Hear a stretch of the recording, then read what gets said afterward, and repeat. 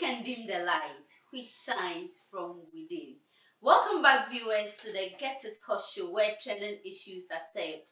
Hot, hot, hot, and hot. I'm your host, Janila. The show is proudly brought to you by Arches Media Institute and Alice Beauty Parlor.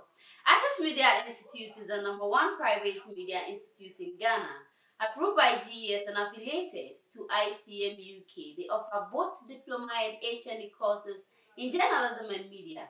You can locate them off Amasaman Obum Highway inside the Wuni Plaza building. For more enquiries, contact Arches Media Institute on 0244 494 577 0244 494 577. Arches Media Institute, the same integrity with professionalism. My hair and makeover is by Alice Beauty Parlor. Contact them on 0532 394 056 0532 394 056. A quick commercial break. We'll be right back. Salut, bonjour à tous. I'm Kennedy Agyapong, a proud former student of Arches Media Institute. Thanks to Arches Media, I achieved my goals and my dreams have come true. And today, I'm working as a journalist with the Pan-African TV, Africa News. To you who have always dreamt of becoming a great journalist, I will recommend to you only one school and the best one, Arches Media Institute. With more than 8 years of experience in training journalists from several countries, including Congo, Gabon, Kenya, and many more, Arches Media is the private media school you can really trust. Arches Media is located in Accra, Ghana. You can call them to the number below your screen. Arches Media, integrity with professionalism. Thanks for staying on. It's still the Get It Hot show where trending issues are said. Hot, hot, hot, and hot. I'm your host, Janila. Trending today from the camp of the NPP, outgoing Member of Parliament for the good people of Asim Central and aspiring presidential candidate on the ticket of the New Patriotic Party, Honorable Kennedy Agyapong, has reaffirmed his stance on taking the presidential race to the very end. Speaking to a session of his delegates, the outspoken politician and businessman made it clear to his delegates and supporters at a private meeting that he's not going to step down for anybody.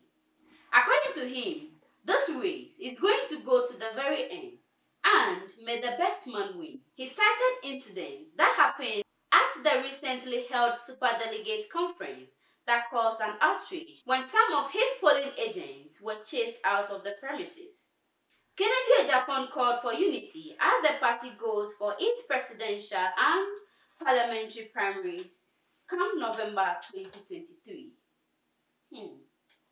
Interesting times ahead.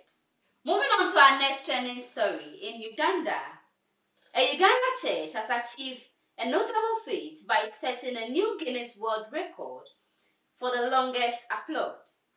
In the capital city of Uganda, Kampala, the devoted followers of Sinare Ministries Church assembled to commemorate their church's 9th anniversary with a spirited event known as Clap for Jesus.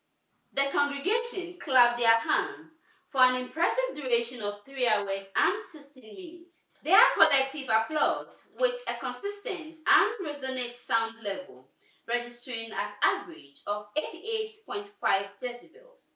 In doing so, the Uganda church surpassed the previous record of 2 hours and 5 minutes, which was held by Clark Stevens and the Festival of Awesomeness in the United Kingdom in 2019. In another trending story, a popular Sinare-based radio presenter is in the grip of the police for allegedly having anal sex with his 11-year-old biological daughter.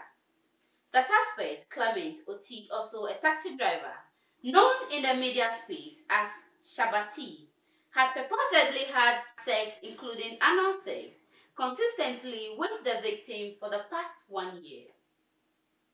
Speaking in an interview with the Ghana news agency, the mother of the victim explained she realized some abnormalities on the victim's body, and when she questioned her, the victim confirmed the immoral act between her and the suspect. She said medical reports confirmed the act and therefore appealed to the police to be expeditious in their investigation. A reliable police source that confirmed the story So the GNA, the Bono Regional Office of the Domestic Violence and Victim Support Unit, DOVSU, was handling the matter. Moving on to our last trending story from the camp of the NDC, AGENDER Sinare, former National Vice Chairman of the opposition National Democratic Congress, NDC, has warned individuals within the NDC against prioritizing personal interest over the party's success. He has said that these individuals are prematurely focusing on the 2028 election instead of concentrating on securing victory in the crucial 2024 elections, where the NDC aims to propel John Dramani Mahama to a second term. Speaking to some party members, he emphasized that 2024 elections should take precedence for the NDC and its members. That's all for today on the Get It Hush show right here on TVP TV.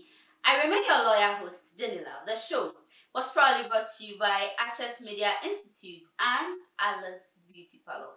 If today's your first time coming across my videos, kindly subscribe, comment, like and share.